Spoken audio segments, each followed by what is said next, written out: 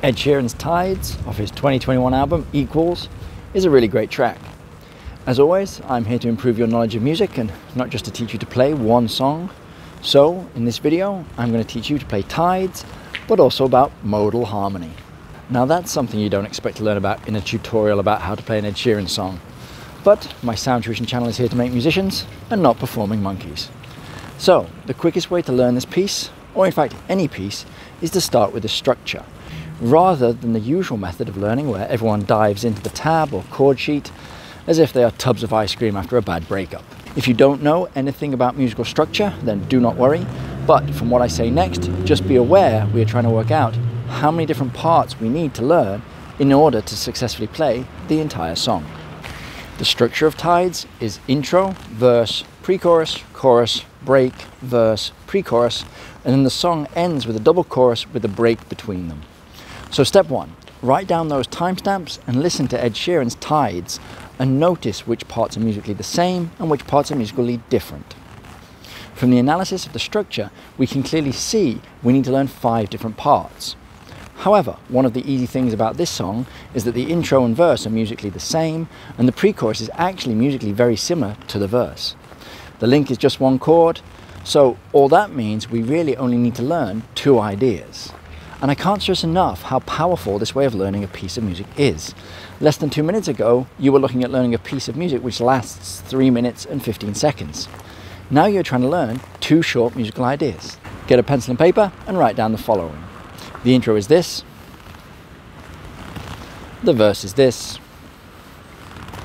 the pre-chorus is this, the chorus is this, and then the link is just one chord played for 4 bars.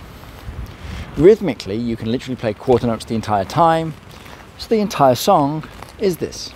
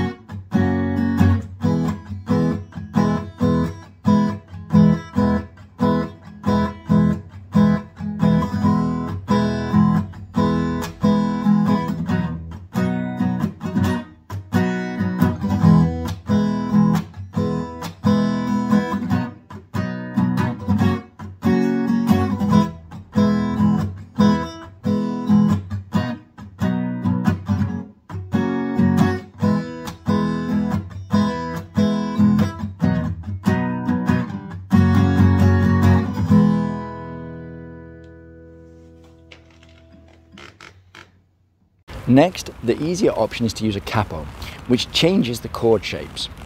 Notice the actual chords we are playing are identical, but that the shapes we are using to create them are easier.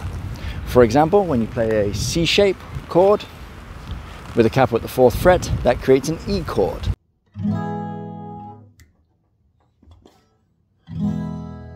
See, they are musically both E chords, and the B chord can be replaced with a G chord shape when you have the capo at the 4th fret.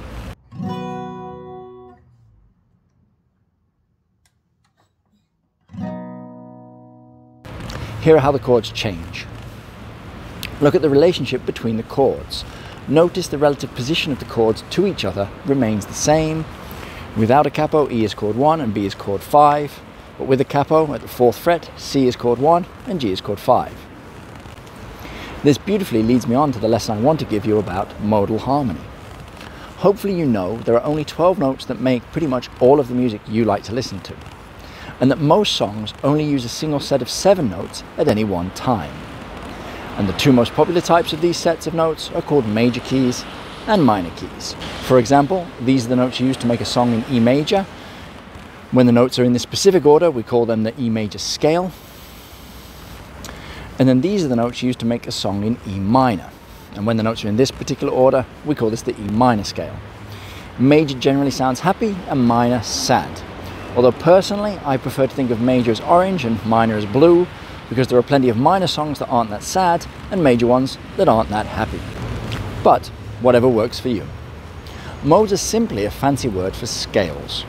And if we are happy with major and minor, then why can't we have other groups of notes? The answer is we can. And each different group of notes has a different name. And each type of mode, or scale really, has a different feeling. Notice tides focuses clearly around an E major chord, but that the notes aren't the same as the E major scale. There is 1 sharp more used in tides.